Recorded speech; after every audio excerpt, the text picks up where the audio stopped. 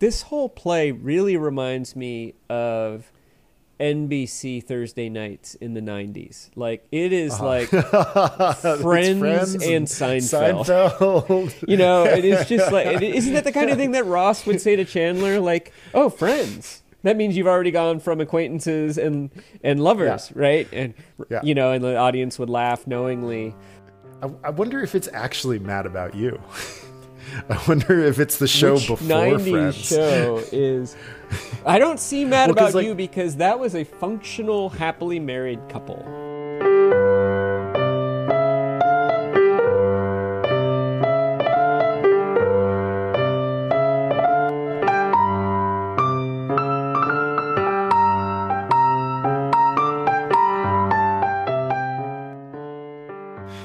And so I left the boards in my car. Yep.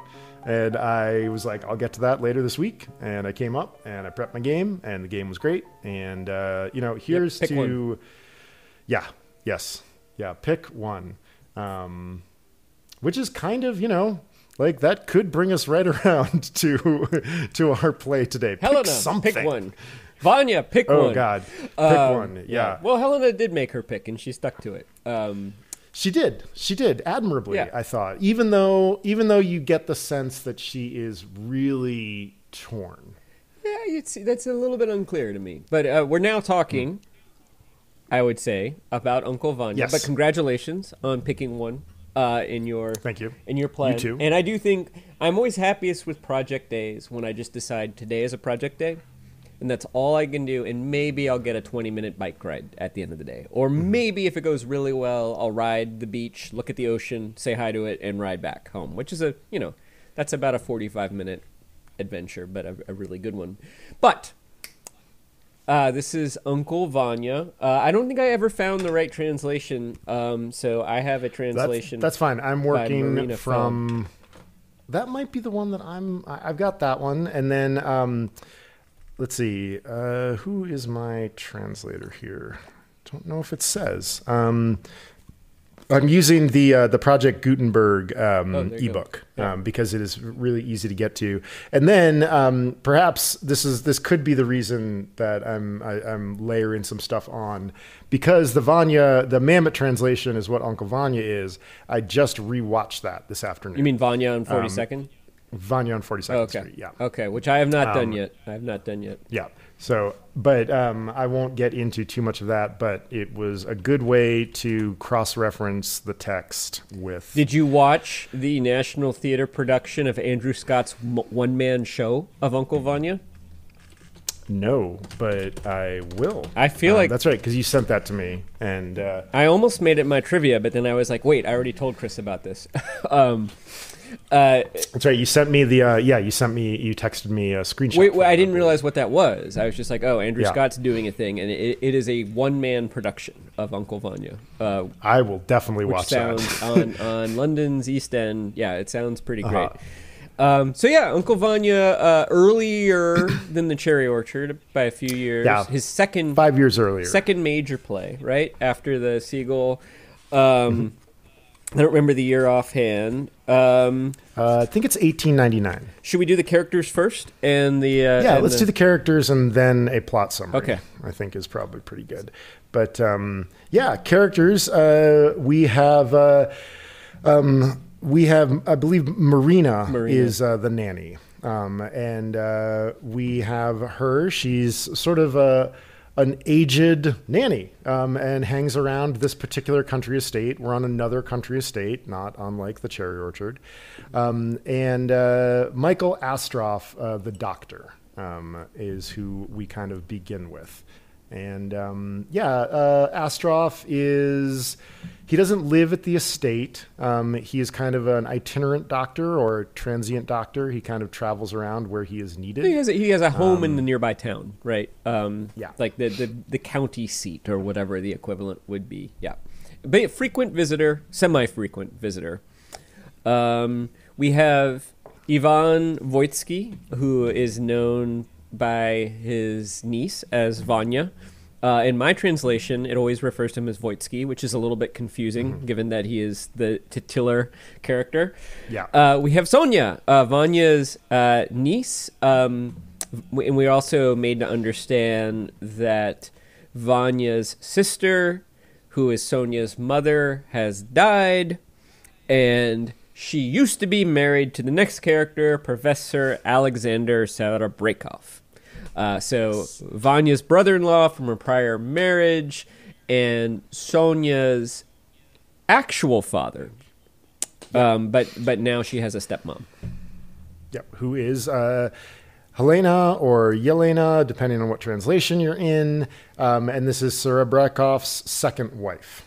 And a great beauty, we hear pretty quickly. Yep. A minor character, but like all Chekhov minor characters, deeply important. Telegen, or Ilya Ilyich, or as he prefers to be called, Waffles, on the account of his pockmarked face. Does he prefer that, or does he acknowledge that he is sometimes referred to? That's interesting. I wonder. Yeah, I'm not sure if he prefers that. He really comes right out and says it, that's what he's called, but I don't know. That's an interesting point. Yeah, he is sort of like a merger of Yeppy Hodov and the other impoverished neighbor from the last play, The Cherry Orchard. We have Vanya's mother, whose name I'm always forgetting. Madame Voitskaya. Voitskaya, right? Yeah, because Vanya is Voitsky, which are the masculine and feminine. Those are all of our characters. There is a workman who shows up at one point. I have to say that Marina being named a nanny is a much better translation. My translation refers to her as an old nurse, which is confusing because she shows up with the doctor. And you're sort of like, oh, they must be like itinerant doctor and nurse. They must work together. Yeah, and you're like, nurse what? in the sense of nursemaid, I think is my translation, as opposed to, hospital nursing staff. As opposed to nanny RN. is much better. Yeah. And she really fits that role. She's kind of like, she does some of the animal husbandry. She does some light duty around the estate. Like low-key maid, right? Like, she sort of looks after Sonya, but like there's sort of an interesting relationship between her and Sonya. But yeah, it's a much more modest cast than the Cherry Orchard. Yep. Like the Cherry Orchard, I think is probably almost double this. Yeah. Or maybe like solid another like third. 3 major characters who you have to keep track Yeah. of. Yeah, and a couple more minor characters too. Yeah, I agree. This one's a little easy. This one's a little more manageable. The math of it is a little bit easier to follow. Yeah. We made jokes last time that in every Chekhov play, in Act 1, everybody arrives. In Act 2, nothing happens. In Act 3, everything happens. In Act 4, everyone leaves. This doesn't quite hew to that model. It only doesn't hew in the sense that they're all already there. Yeah, they've sort of recently arrived. Yeah. The action of the play unfolds over maybe about 6 months, probably from like late spring to, I would say, like late fall. And we are in Act 1. We kind of meet all the characters. The professor and his young wife Yelena are recently arrived at the estate. They've kind of turned life upside down, but we're still getting a sense of what life has been like at the estate. We're pretty much Vanya and Sonya kind of run the estate and send money off to the professor, who until recently has been living in town. The doctor is here because the professor has sent for him. The doctor thinks that the professor has gout. The professor thinks that he has rheumatism, and there's a fair amount of conflict on that case. We learned that Yelena has sort of cast a spell over the men of the estate, and people are kind of sort of fawning and mooning over her a little bit. But nothing untoward has happened yet. Right. I think all the male characters at some point comment on her beauty, but nobody has confessed a crush or love. So Act 2 happens very late at night. After midnight, it starts with Serebrennikov waking up he has aches and pains and he can't sleep, and therefore nobody else can sleep, and everybody has to fuss over him, and he has to complain a little bit, and he complains too much, and Helena is like, stop complaining, and then Vanya shows up and he starts complaining too, and then Sarah Brakoff starts complaining about Vanya's complaining, and it's just kind of a tussle and to-do. And then I think eventually the professor sort of settles down and the action shifts, and I think this is where Vanya confesses his, quote, love, or crush might be more accurate, of Helena. She does not encourage him in this. And we also learn that Sonia also has a serious attraction to the doctor. And we learn that Vanya, since Sarah Brakoff has come back, he used to kind of... It's weird. We don't really figure this out. We figure this out in this scene, but we get the sense through a few clues that he used to be quite active in the management of the estate, but since the professor, Sarah Brakoff, has come back, he's kind of stopped doing that, and poor Sonia is sort of picking up the slack. So she's also kind of miserable, annoyed, although she has a very deep affection for Vanya, too, and so she can only get so angry at him. Yeah. Act 3 is a few months later. We're into September. We learn that the professor has a big announcement that he is going to tell to everybody. We also learn that the doctor is here every day now. And like work has almost like ground to a halt. Everybody is kind of continuing to moon over Yelena. Sonia approaches Yelena and she agrees to the talk to the doctor on Sonia's behalf. Yelena does that, and there is this like horrible misunderstanding where the doctor thinks it is a ploy to seduce him and makes a pass at Yelena, and she rebuffs him. As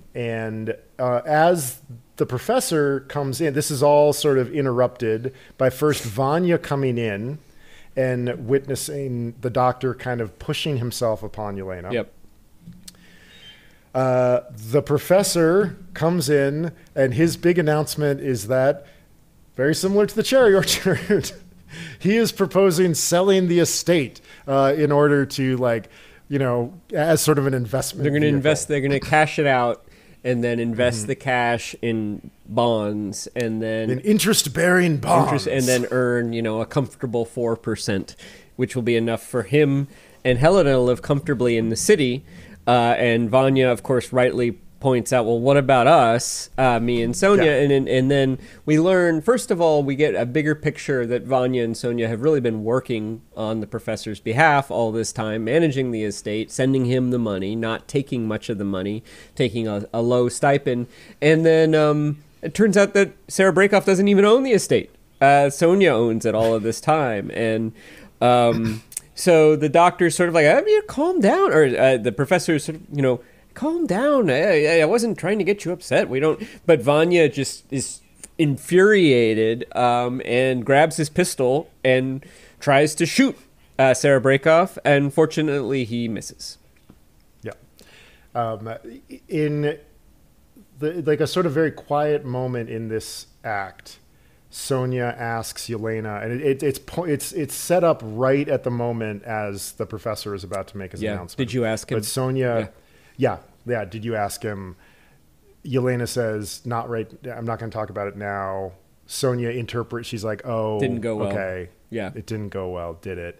And so in this sort of like amazing stroke, and we'll get to this later, like Sonia's heart is like breaking as the professor is like unfolding this very ham-handed scheme. And in Act 4, everybody now, not everybody leaves, but because of the murder attempt and everybody sort of like trying to seduce her, Yelena is like, I really want to get out of here. This sucks. Yep. And they decide they're going to go. Sarah Brakoff and Vanya like kind of appear to have made up, and that Vanya's just going to continue sending the money that he's always done. Everything is back to the way it was. Yep. Helena says goodbye to everybody. She sort of kisses the doctor. In my translation, it says she kisses him impetuously. Yeah, mine too. Yeah, and then is like, that's it. Yeah.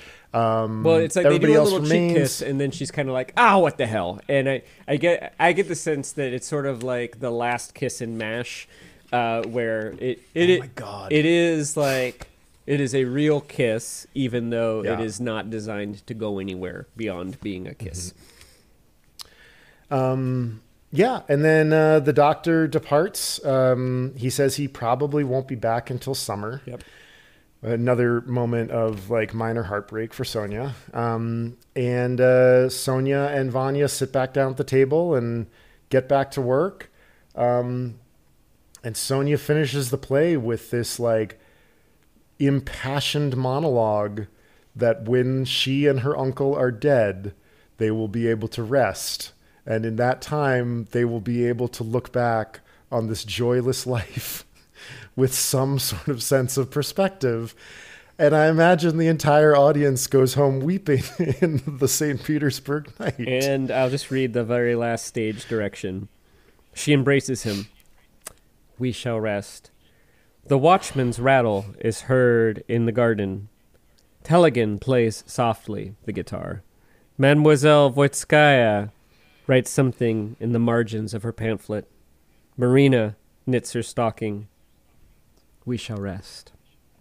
The curtain slowly falls. Yeah. You have a question about directing. Let's go with that. If you were going to direct this play and you had an all-Australian cast of excellent actors, and you knew that if you had everybody speak an Australian accent, it would be ridiculous sounding, just because Australian accents are, let's just admit it, hilarious. No, I don't think so, Vanya. Put that gun away there. But like all Australian actors... Go rest, Uncle. Go rest, Uncle. Finally rest. Yeah, you have a good rest then. Like all great Australian actors, they are, of course, capable of perfect American accents and perfect English accents. How would you direct their accents? What accent would you like the Australian actors to perform this play with? Wow. Okay. It's like such a good question about plays and translation, because you're like, well, what do you do? Like, like it's like the Hunt for Red October thing. like until the Americans get on the sub, the actors who are playing all the Russians speak in their normal accents. So, you have Sean Connery just doing Sean Connery as, It's interesting, though, because like Sam Neill and Tim Curry and the others speak English with a Russian accent, and Sean Connery speaks English with a Scottish accent, which somehow works because he's supposed to be like... That's right. He's like from a fishing Estonian village. or Latvian or something like that. Exactly. So you're sort of like, he's from the north, the northern parts. I think something changes when the Americans get on board with the accent. When the Americans come on board, they start speaking Russian again. And at the beginning, they're speaking Russian to one another. And at one point, Sam Neill gives Sean Connery a book to read, and he starts reading it in Russian and finishes reading it in English. And that is how... I think there's a cool camera pan where you pan in while he's in Russian and you pan out of the book and he's back into English. And it's a really good moment. It's great. Like it's a really good movie. I think this is one of the rare... I think it's a perfect film. I think it is an actual perfect film. And actually, if you recalled... one of my original proposals was reread the novel at some point. I have read the novel. Yeah. I went through a Tom Clancy phase in my youth and read a lot of Tom Clancy. I also played the video game on a Macintosh 2, which is essentially you're given a large map of the North Atlantic, and like you're just sort of like plot an underwater course to Cuba. And like every run of the game ends horribly. Like a depth like, charge, like a American, yeah. You just like it's a really sort of like it was a Oregon really bad Trail game. meets Battleship. Yeah. Yes. Exactly. Well, oh my God, I tried to teach Battleship to a pair of young children recently, and like there's this wonderful moment where the 6-year-old kind of looked at me, and he was like, "Why are we doing this?" And I was like, and like poor kid, he's like, like the Battleship game, you're like, this is gonna be awesome. Yeah. And then like it slowly dawns on you that you're just making random guesses. Yeah. And it sucks. Yeah. But okay, to get back to your question, I would have the actors stick with their native accents. Australian. Yeah. Wow. Because I think this is so the subtitle of the play is simply Scenes from Country Life, which apparently is like either an allusion to Turgenev, A sportsman's sketchbook. Yeah, exactly. Right. And because of that, I think I would try to lean heavily into wherever we were putting the play on, like wherever we were putting it on, I would try to lean heavily into the particulars of that location. So like maybe this is like, I don't know, maybe we're like well inland of the coast of Australia. Yeah. Sort of in like a provincial area that has been perhaps like indigenous people for a while and then is being encroached upon by like more colonial Australians. I think that that's what I would do, because there's a lot of talk about the way that the environment is kind of being eroded. Well, I think that would work, particularly if you gave Sarah Breakoff a more like a recent colonist who speaks like a posh English person's accent, like a Ponzi kind of accent. Which, actually, like having met some white South Africans and some white Tanzanians, that, essentially the upper class colonists still sound English. It's the workers who develop the real, like whatever British colony we're talking about, it's the workers whose accent strays as far, from the mother country. And so if Sarah Breakoff sounded English and posh and everybody else sounded Australian, I think that could work. But I think part of the reason I asked this is, man, Sarah Breakoff's dialogue, to me, it just works better with an English accent. And I think it's because the English are more class conscious than Americans are. We have class too, but you can't really pick people's class from their accent. And in fact, it's common for Americans to indulge even wealthy Americans to indulge their working class mannerisms. You just think about the Texas oil man, right?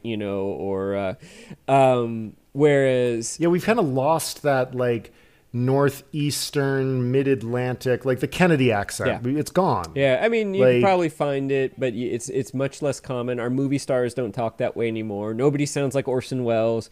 The closest thing is the sort of Midwestern broadcaster announce it, like the Tom Brokaw, the sort of Nebraska, flat Midwestern accent. We have started war again with Iraq.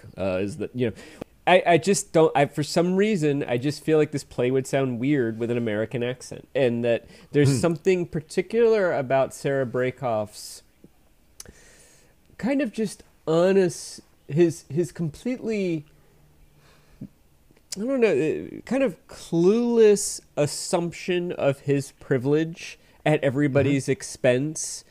That feels very. I'm not saying that English people are necessarily like that, but an English accent seems to characterize that. Like if you just imagine whatever he's saying coming out of his mouth with an English accent, it just seems to work better. I have spent my life working in the interests of learning, and I am used to my library and the lecture hall and to the esteem and admiration of my colleagues. Now I suddenly find myself plunged into the wilderness, condemned to see the same stupid people.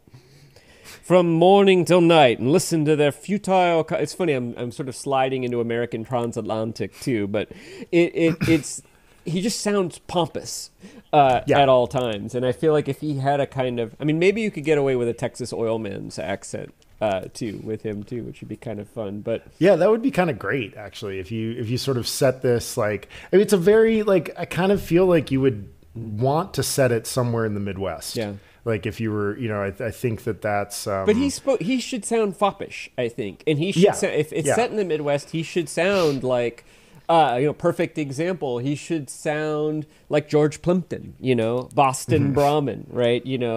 Who played a very similar role in Good Will Hunting, right? Like, he should have that sort of transatlantic sound. And anyway, that was my question. But what that was not what I was expecting about directing. That we would start with a Australian accent. My question for you is just about the opening lines of the play and what was your experience of it. But primarily, like, do you think your experience of the opening lines is changed now that you have read The Cherry Orchard? I was nodding because I thought you were saying now that you thought you'd read the whole thing. No, I had a very similar experience to reading The Cherry Orchard, where I found myself struggling to care for the first act. I felt like I followed the action really well, but but also the first act in the first lines, there's a lot of telling, not showing, I thought. So Astaroth starts out, and he starts out by complaining. I've toiled without repose for days freedom since I've known you. Could I help growing old? And then existence is tedious. Anyway, it's a senseless, dirty business, this life. And he goes on to explain that he feels this way because he's basically a kind-hearted doctor, and his sense of guilt and his sense of responsibility has him overworked, which is a reasonable complaint. But he does just sound like he's whining about life. And then when Vanya comes in, Vanya is also just whining about life. And later, and really not, and it's, I would actually say it's not into the middle of Act 2, you realize, okay, Vanya actually has some legitimate complaints, but it took me, I would say, in my translation, it sounds like it's the same one, 30 pages for me to come to the conclusion that Vanya actually isn't just a whiner. And so I did find it difficult because I'm like, who are these people who are just like hanging out and people are making tea for them and they're just whining about life? Like, this is going to be kind of boring. And then it actually led me to this conclusion. I don't know if this is true for plays in general, but I think for Chekhov plays, it might actually be better to read a synopsis of the play before reading the play. In the same way that or maybe like seeing it before you read it. Or seeing it before you read it. I think that would work too. But either way, that it and actually I think one of the really, really important bits of information that you need for everybody's behavior to make sense in this play comes about halfway through.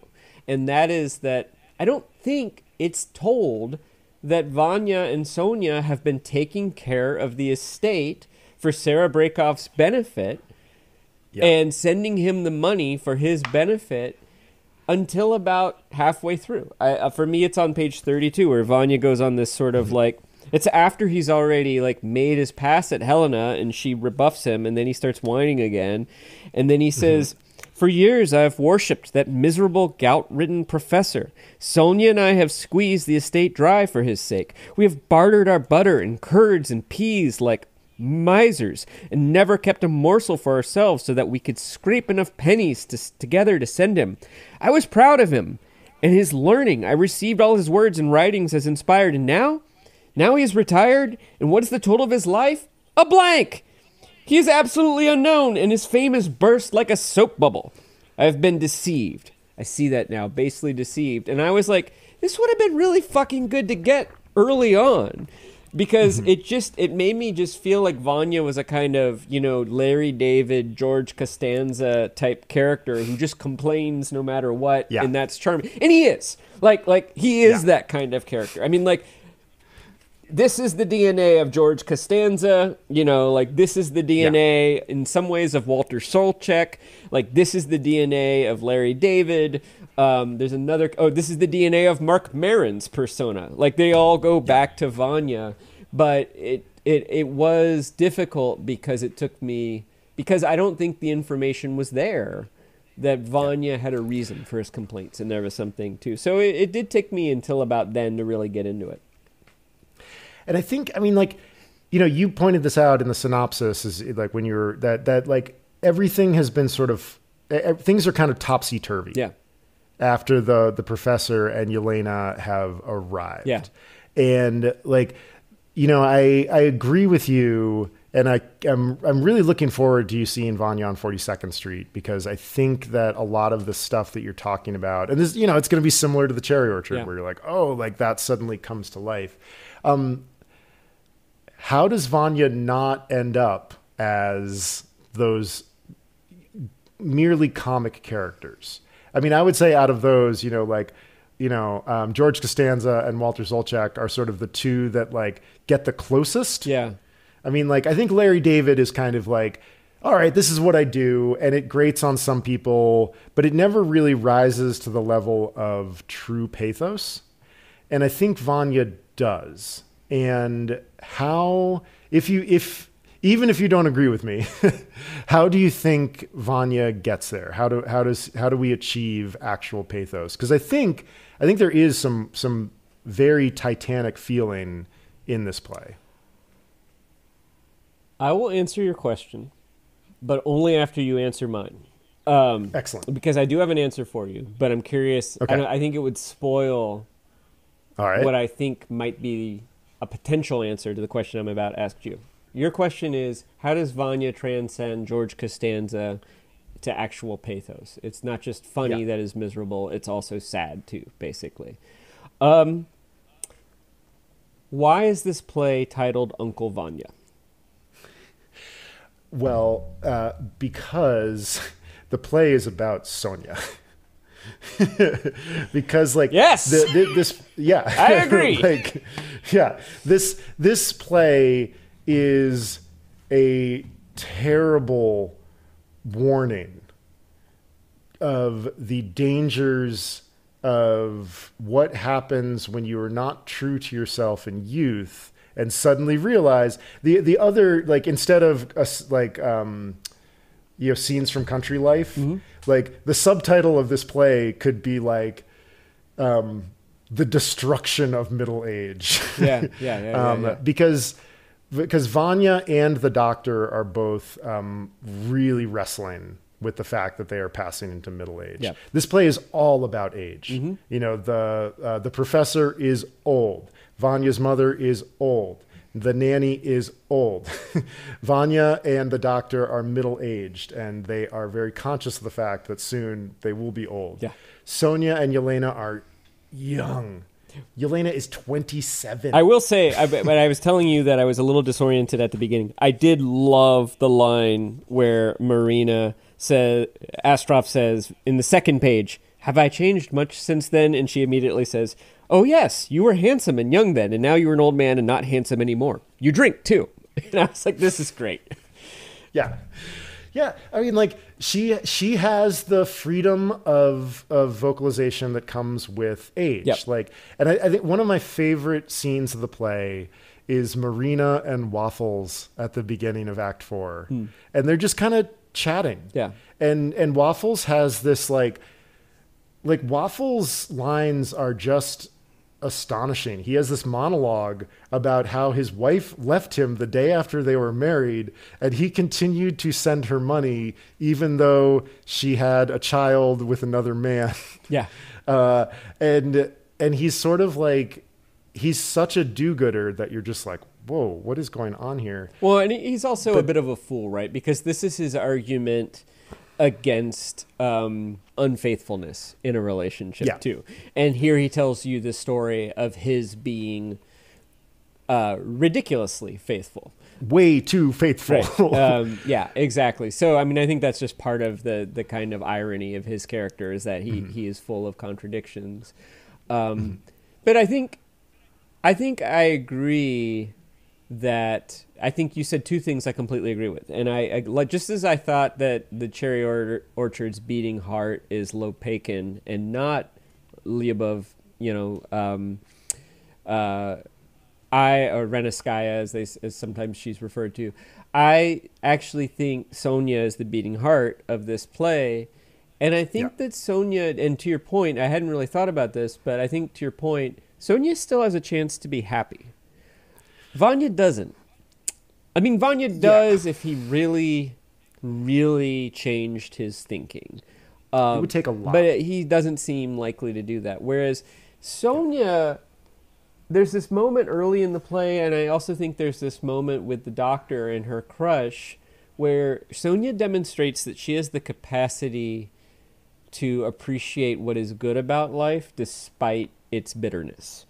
And there's a couple times where she demonstrates this, where something doesn't go her way. And I don't know, it's hard to know. It's one of those choices the actors would make. But I see it as actually Chekhov noting something about Sonia's character, which is that she is genuinely buoyant. And that, yes, these people are disappointed. They're working hard. She's frustrated in love. He's frustrated because his life hasn't amounted to anything, and he's been kind of sycophantically attached to the professor, and he's realizing that he's realizing that he shouldn't have been, that the professor doesn't deserve his loyalty or his sycophancy, and but he doesn't really do anything about it. His solution is to drink and complain. And whereas Sonia, even at the end of the play, you have this sense that, I don't know, it's very, very, very bleak, but Sonia throughout has shown this buoyancy.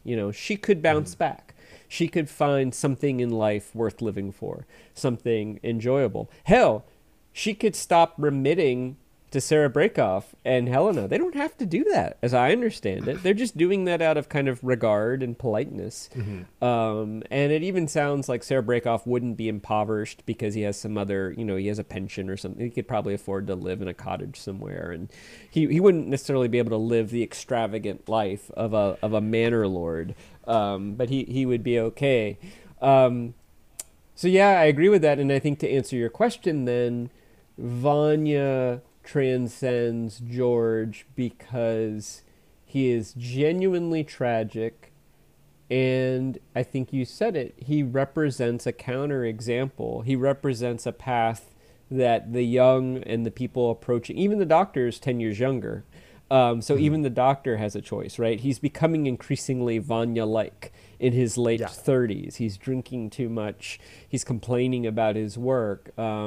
He's lecherous. And lecherous, or he makes that unfortunate overplay for Helena, right? Yeah. We don't see him being lecherous in other dimensions that I'm aware of. But it is interesting because, like, all of Vanya's bad behavior, the doctor sort of does to a lesser degree. He lusts after Helena. He drinks too much. He complains. And you see the doctor, you kind of get the sense that the doctor is more recently on the Vanya path, and that Vanya is kind of a path of a talented, perhaps deep down, good-hearted person whose life hasn't amounted to anything, and whose solution to that is to complain and to drink. Yeah. And it's tragic. Yeah, that final passage of Sonia's could be performed so many different ways. Yeah. And depending on your particular sort of point of view about religion and the afterlife and philosophy and spirituality, could also be interpreted so many different ways. Like, you could definitely take a run at that she is sort of giving up on the material life. You could also take a run at it that Sonia is the only character with like an actual spiritual existence. Yeah. And that nobody else has, and that Yelena might have had, but there is this other very crushing moment when Yelena confesses to Sonia that she did love the professor, but then realized that it wasn't true. And you're like, oh my God, she's just staying. Yeah. She's just staying, even though she probably doesn't have to. Yeah. And I mean, the architecture of this play is such that you wonder if somebody changed something. Like these sort of 3 to 6 months, you feel like all of the characters have the possibility of becoming different. Yeah. And then the play kind of closes back on itself. And you're like, oh no. Like, really? You're just going to go back and like Yelena and the professor are just going to go back to town and the doctor is just going to be away for a bit. Yeah.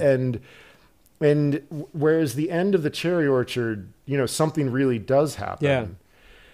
No, something really doesn't happen. Right. No, it's almost, Yeah. And even Vanya's murder attempt, it's kind of played for comedy a little bit, but it's also sad. And Sarah Brakoff just brushes it off, just like, what kind of man doesn't forgive a good friend, and shakes his hand. And then even Vanya's a little bit nonplussed by that. He's like, the only people you don't arrest for murder are crazy people. That section, that particular section of the text is amazing. Yeah. Because like there's this dialectical argument that happens between Vanya and the doctor where they kind of work their way through the different insanities of the world. Yeah. And Vanya, and like the point that Vanya gets to is that the world is mad because it keeps us on her breast. Yeah. Huh. Which is like this just like flooring remark. Vanya's great regret is to shoot twice and to have missed twice. Which is like, again, it feels like George Costanza comic timing joke, right? Like, I'm full of regret. I missed twice. I mean, it's irony, right? I do think that Vanya, from what my reading of it, Vanya genuinely feels both guilty because he's not at heart a murderer, and also embarrassed at having lost control too. And then he's dealing with those feelings, and to have shot twice and missed twice is a kind of gallows humor, right? Like a kind of joke at his own expense. That was my interpretation of it. But it could be maybe he still wishes he had killed the man, but nothing good would have come from killing Sarah Brakoff. It wouldn't have, he would have had to go to jail, right? Sonia would be heartbroken because her beloved uncle was in jail. Helena might... And her father is dead. And it's so easy to forget that the professor is Sonia's biological father. That is very easy to forget too. And you forget that, and then maybe Helena would be free to have an affair with somebody, but who she seems like she kind of has like a secret crush on the doctor, but or it's not even a crush on the doctor. It's a crush on the possibility. The possibility of having a crush, right? Yeah, it's like the possibility of freedom. Even when she kisses him, it's more about her proving to herself that she could do that. And she does say like, "Oh, I could see why Sonia would like him. He is rather handsome. He has delicate hands," or something like that. And it's one of those complicated. But I think this is, again, Chekhov's human insight, which is that he recognizes that sometimes people are motivated romantically, not by their feelings for the other person, but the need for romance. Yeah. The representation of what that other person means to them. Yeah. And and I think that's the thing that I find so heartbreaking about Chekhov is that like everybody is sort of clambering to be saved, but very often the things that they think are going to save them are never actually going to save them. Yeah. I mean, like Yelena is just this like vessel for everybody's desire, which must be intensely frustrating. It really reminds me of the similar character in A Visit from the Goon Squad. The one who gets assaulted in the park. Who is sort of the same way. Kitty Jackson. Right. Yeah. Right. And again, and this is the thing I'm seeing with Chekhov is that characters can be pompous. They're all flawed in some way or another. Sonia's greatest flaw apparently is just that she's not particularly attractive. I can't really find another flaw with her. It's even admirable when Helena intervenes on her behalf and talks to the doctor. Sonia's not. She just wants to know, She just is like, she let's rip the Band-Aid off. I don't think he likes me. Let's find out, which I think is very admirable in that situation. When you have a crush on somebody who's not into you, the sooner you make peace with that and move on, the happier you are, whereas like the tendency for humans is to do what Vanya does. He even says it. Yeah. He's like, I know I don't have a shot in hell, but let me just like wallow in my love for you, Helena. And she's like, ew, stop, There's this great line that I think Sonia has where she says that Vanya is following Yelena around like a balloon on a string. Yeah. You're just like, God damn it. This is so good. Yeah. Like there's one moment when Sonia hesitates when like she asks Yelena, and then there's a brief moment where she's like, no, it's better to have hope. And then I think the scene moves on in such a way that like the die has been cast. Yeah. And it's not going to be able to be taken back.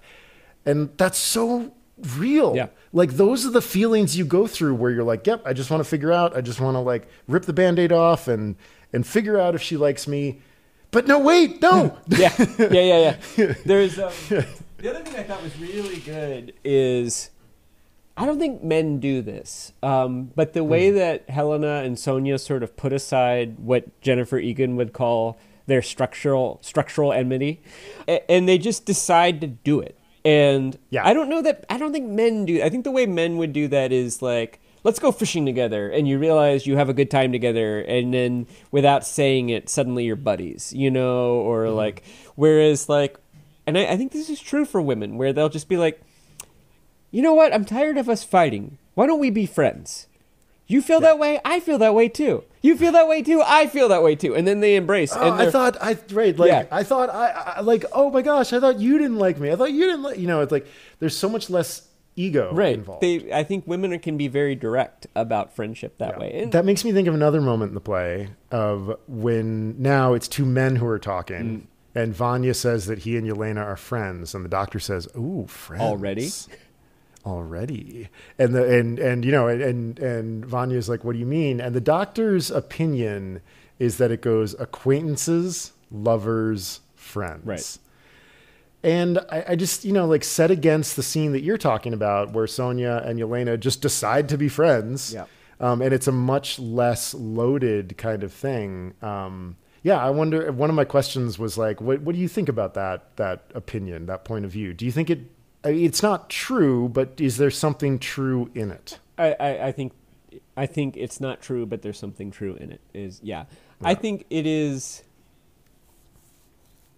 particularly for these kind of sexually romantically charged situations, where I've been in social worlds where I'm sure there are opposite versions of this, but I've certainly been aware of being among a group of people in which there's one woman who all the men are interested in. Mm-hmm. And I think that for a man in that situation, it can feel like, well, I have to make my try. Mm-hmm. And if I make my try and I'm rebuffed, then we can be friends. But until I make my attempt, we can't, we're just going to be, will they, won't they? We'll be right. We're flirty acquaintances. And I don't think that actually has to be true. And I think when we get older or more wise or more experienced, we can sort of make an assessment and think, oh, I don't actually think this person would be a good match for me, or I don't think I'm a good match for this person, or they're clearly happy with their boyfriend or husband, and any sort of attempt I would make would threaten that happiness, and I'm not willing to do that. And so I think a mature person is able to make friends with somebody who is attractive. But Vanya is not particularly mature, and neither is the doctor in this regard. And I think it's very common, for at least among people I know, if you're in your 20s or early 30s, to not take that more wise view. Yeah. So I do think there's some human insight into that in the same way. It doesn't have to be that way, but Yeah. I mean, this whole play really reminds me of NBC Thursday nights in the 90s. Like, it is like Friends and Seinfeld. You know, it is just like, isn't that the kind of thing that Ross would say to Chandler? Like, oh, Friends. That means you've already gone from acquaintances and lovers, right? And, you know, and the audience would laugh knowingly. Or just like, you know, it could be season, you know, Ross's ex-girlfriend makes friends with Rachel, and they, you know, embrace and decide they're going to be friends or something like that. Or Ross's new girlfriend makes friends with Rachel, you know. I wonder if it's actually Mad About You. I wonder if it's the show before 90s Friends. Show is... I don't see Mad About You because that was a functional, happily married couple. That's true. You're right. Yeah, that is... Yeah. Whereas, you know, I would say, like, the love triangle stuff really reminds me of Friends, because in Seinfeld there wasn't a lot of will they, won't they. There wasn't a lot of love triangle. It was usually George or Jerry or Elaine is dating somebody, and foibles ensue. You know, right? Yeah, there's some problem in the relationship which they have to go talk about at the diner. It's, you know, she doesn't know about shrinkage, or like he doesn't do everything, or I was scratching. You know, whatever it might be. Sometimes a man has an itch. You know, it's a foible. Whereas Friends is the one where, you know, somebody's attracted to this person, but this person isn't attracted, but this person agrees to intervene on the behalf of this person, but then it turns out these people are actually like the exact scenario between Sonia, Helena, and the doctor. Disaster. And total disaster, and yet they somehow hug it out in the end. And you know, they go back to their beautiful apartment and everything is okay, and then they go hang out in the fountain and dance to the Rembrandts. Like Vanya does have the structure of like a sitcom, because like at the end of a sitcom you gotta reset. Like it has to be returned to start. Except for it's like start is not as miserable, right? It's like a comfortable, you know, we sure wish that Ross had a girlfriend, or like we sure wish that Jerry could like finally like get some traction with his career, or we hope that George like finally gets a job and doesn't have to take unemployment anymore. But it's still like a great example of this. I really like the show Cowboy Bebop, the anime too. You introduced me to it, and I've watched it, I don't know, 10 times since you introduced it to me. Well, and how often does whatever gambit they're doing on that episode fail, and they just go back to like Spike complaining about the food that Jet's cooking, and Jetto, Spike, and the woman, I forget her name, like making fun of both of them, and then May making fun of both of them, and then like the kid like breaking something in the kitchen like while doing kung fu. You know, and the brilliant and the corgi, like computer-minded corgi. The corgi like floating through in zero G, like with the little legs. like, but the smartest character on the show. Yeah, absolutely. And you occasionally see that, right? Like the corgi occasionally does something really smart. It's really clever though, because the other characters have no idea how smart the corgi is. But all of this to say is that yes, the structure of the 90s sitcom is character tries to do something, fails hilariously, reverts to the resting state. And that's the structure of this play. It's just that the resting state is extraordinarily miserable and depressing. Yeah, it's not. I mean, and you sort of get the sense that it's even worse because, I mean, Vanya and Sonia have been doing this for Sonia's whole life, and then for 20 years of Vanya's life. And unfortunately, they've had this kind of rupture over this summer, and now you're like, wait, they're going to go back? Yeah. They're gonna keep going with what they were doing before, despite this like huge like Yelena bomb that is kind of dropped in the estate. And you think, and it makes it even, it's sort of a lessening. Yeah. And like, whereas a lot of the 90s sitcoms or Cowboy Bebop, there's this, as the wheel turns, small things get better. Right. So like when Cowboy Bebop starts, it's just Spike and Jet. Yep. And then we pick up May, Yep. and then we pick up Edward. And like and the story progresses towards some kind of grander Well, place. they become... And then same thing with Seinfeld, like George gets a job with the Yankees Yeah. and things get better. And what worries me about Vanya is that I suspect that things are getting worse. I think that's right, yeah. And I think in both Friends, Seinfeld, and Cowboy Bebop, there is always the comfort of found family. Yeah. And so Oof. even, you... Yikes. I'm like, I see where you're going. Well, there is, I mean, this isn't a found family. This is just the family. I mean, I guess the only comfort is that Sonia and Vanya seem to have genuine regard for one another. And it is, if you sort of, I don't know how hard they have to work to manage the estate, but it's like, seems like they have enough food. They're in this beautiful hinterland with forests and gardens and things like that. If they could look at it another way, maybe it would not be such a bad life. Certainly any peasant would probably rather have their life than, the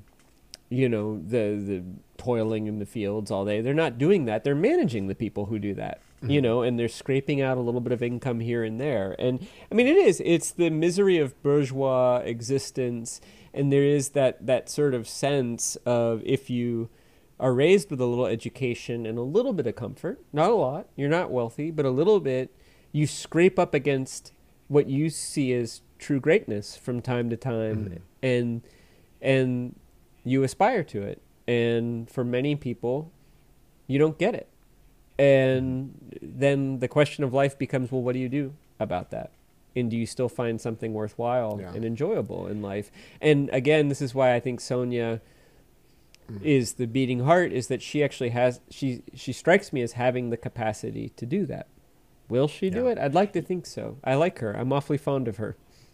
I have one last question for you, Sure. but we're kind of dancing around it. There's a part of me that wonders if, like, Stanislavski's going to, like, pop out of the grave with a top hat and be like, ha, it was a big joke. Chekhov is only pretty good playwright. Great actors can make anything a good play. Because the action is so limited and ordinary. Yeah. And my sense is that, and I think that, the more reading I do, people consider Chekhov to be like maybe the second greatest playwright ever.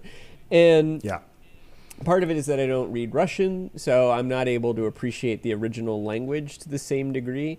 But it also, I wonder, is this really, really great? Or can any great group of actors with a great director take any okay play and make it great simply through great choices? Yes. Yes, of course. But I think that I really do think these are some of the greatest plays ever written, because, like, I don't know if Coco Chanel read Chekhov, but, like, he keeps taking things out. Like you're never going to describe a Chekhov play as overwritten. Right. Yeah. Because, like, just like your experience, you're like, I can't figure out, like, where is the initial incident? Like, it's not even revealed until halfway through Act 2. But I think that he had enough faith that he was creating real people. Yeah. And that if he could write down the way that real people moved through the world emotionally, that good actors could pick up on that and take these confusing, perplexing, weird, contradictory, at some points, like, nonsensical texts, and it's like the texts are two-dimensional. Yeah. And, like, the actors literally, like, raise the barn of the play. Yeah. Well, and what that makes me think, I think that's right. And it's clear also that he has a great gift for, he described emotional realism. And these characters are very normal. The stakes are not that high in the sense of, like, life and death. Nobody actually really thinks, it's not like Sarah Breakoff is being hunted by Vanya the entire time. It's not like the most dangerous game, right? You know, or like it's another part of the Taken franchise, right? It does. Like Liam Neeson is going to get in there. Liam Neeson Chaser Brokov, yeah, exactly, and like fuck him up. Yeah, that the violence is incidental to the story. Yeah. The violence is simply a manifestation of all the tragedy and anger in Vanya emerging. I mean, it would have been shocking if he had actually killed him, and weird, and so that does ring true what you said. And I also think that I don't know much about the history of 19th century theater, but I suspect that both the drama and the comedy was much broader prior to this, and that it's probably perfect for Chekhov that you have this naturalistic form of acting in Stanislavski and the method emerging at the same time as his writing, because I think if you had actors who acted the way they did in the 19th century, I don't think it would work. Everything would sound kind of ridiculous. And then I also think what is kind of amazing is that generation of actors goes on to influence the next generation of acting coaches, who then influence the golden age of cinema, or the silver age of cinema acting. You know, that these are, it's basically people who Stanislavski trains, Lee Strasberg, Stella Adler, Sandy Meisner, who go on to train that what many people consider to be the greatest generation of film actors. You know, Dustin Hoffman and Robert De Niro and Brando, Pacino, and and Brando I don't think took those classes, but both Brando and Dean are of that style. You know, they are, you see them thinking, you see the internality of their characters, and I think these plays only work with that kind of. Imagine somebody doing a Shakespearean performance of this play; it would be boring, I think, and silly. There'd be some laughs, right? Like there'd be some good, there's some good clowning moments. Like Waffles and the nurse would get all the laughs. Yeah. Because of that. Yeah, I mean, like the only character who has the bigness of like a 19th century Shakespearean performance, which were declamatory. Yeah. Like, you know, I mean, like Shakespeare only becomes non-declamatory in like the 1960s, right? You know, with like Laurence Olivier, another method actor, you know, kind of layering this stuff onto it. And only the professor would hold up to that kind of bombastic kind of performance. And you pointed out that that's the role he plays. Yeah. All right, let's go to trivia. Yep. You first. I think it's you first or me first? You first. Okay.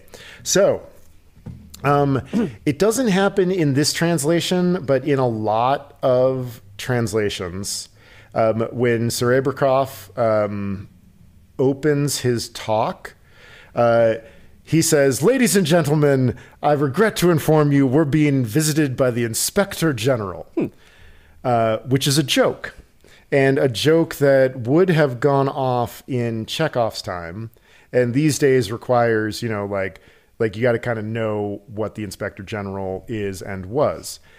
So is that joke referring to what other Russian author's novel? Was it A, Maxim Gorky, B, Ivan Turgenev, or C, Nikolai Gogol? When does this happen in the play?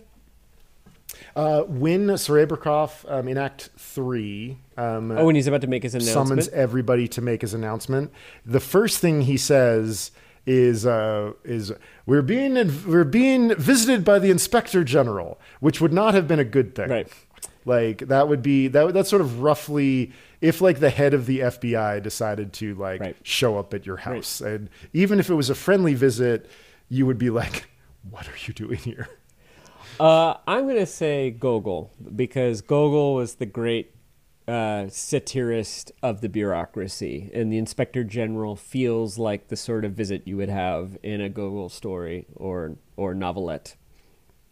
You got it. And I don't know if you know that book or play, it's a book or novel itself, but I was sort of like, this is going to be a damp squib if Jesse knows the author, but it doesn't sound like you I do. don't think I know that one. I've read The Overcoat, and I've read the Petersburg Tales. Yeah, and the Overcoat is great. Oh, the nose and the nose. I think the nose is one of the Petersburg Tales. Yeah, the nose is weird.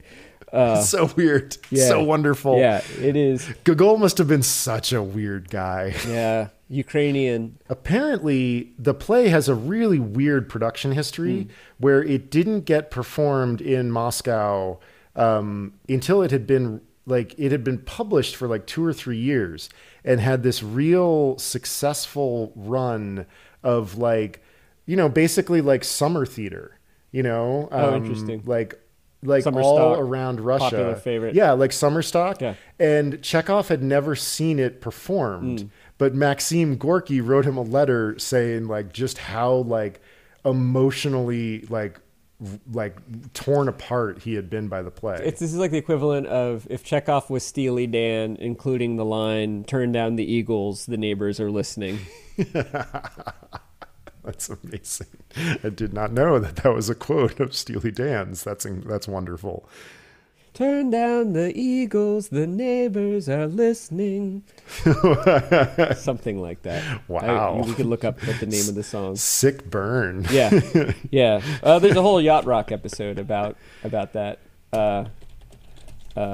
God damn it. I mean, I remember Steely Dan showing up in Yacht Rock brilliantly. Oh, apparently. As this foursome that is incomprehensible when they try to speak. But I need to go back and watch that. Apparently it's Turn Up the Eagles, the neighbors are listening. Interesting. That's weird. Yeah, apparently those guys got along fine. But in the Yacht Rock episode, it is represented as a bitter rivalry between the nerds and the jocks. And of course, the Eagles are the jocks and Steely Dan are the nerds. Okay, your trivia. Yes. So there's a part of Chekhov's life that appears to have directly inspired at least one element from Uncle Vanya. Was that part of his life, A, that Chekhov worked as a medical doctor and often didn't bill poor patients for his services?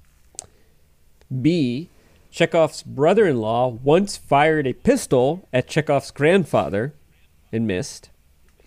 Or C, Chekhov's grandfather did own an estate and embarked on a campaign of restoring the white birch that had been cut for firewood in the local forests by a local bourgeoisie entrepreneur. God, is there an all of the above option? D, all of the above. Oh, God. Because, I mean, he was a doctor, and he sometimes didn't charge for his services, but I could also really see C. Oh, this is very well done. There's enough ties with the wood demon, and the birch thing seems really detailed. I'm going to go with C. You had it the first time. It's A. God damn it. He was a doctor and didn't charge for his services. Now, classic Chris. If you can find evidence that his grandfather did, it's entirely plausible that his grandfather planted birch trees in the woods. This does seem to be something Chekhov was interested in. Then I will turn your buzz into a ding. Into a half ding? Full ding, if it turns out to be true. Full ding? Yes, a retro ding. A retro ding. One of our favorite things. It's like subjective time here on Upper Middlebrow. It's like when you buy something from Sears and then you find a coupon for the same item, for $20 less, and you cut that coupon out and take it to Sears, and they give you your $20 back. And they say, "Yeah, sure, okay, yeah, we can do that." Yep. And you're like, "Wow, this is great. You guys are going out of business." Too bad. Yeah. No. Next up, everybody, we are going to be shifting to watching another production, and that's Louis Malle's 1993 film Vanya on 42nd Street, which you can now watch for free if you're an Amazon Prime member. It's on Amazon Prime Video.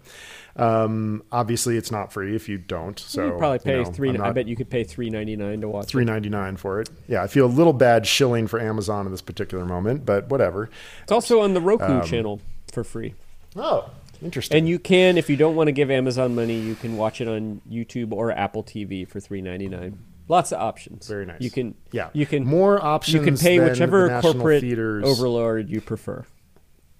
Yeah, no, it's sort of like I really would prefer to pay the National Theater more money, but $14 a month is a significant investment. Hey, check your local library. You never know. They might have the DVD. Yeah, that's true. That is up next. In the meantime, Upper Middlebrow remains a Small Point production. Chris Bagg and Jesse Dukes are trying to restore the forests to their past glory. Music by Ben Pajak and Jesse Dukes. Design and website by Chris Bagg. You can learn more about us and find our listener survey at uppermiddlebrow.com. And please review us in your podcast app so other people can find the show. And as a reminder, everybody, Jesse and I are both writers and editors, and we can help you with any kind of creative project, writing, podcasting, editing. And you can see some of our portfolios and learn more about us at our respective websites, chrisbagg.com and jessedukes.com. Thanks for listening, everybody. And see you at Vanya on 42nd Street. It's so good. Oh, my God. I'm so excited.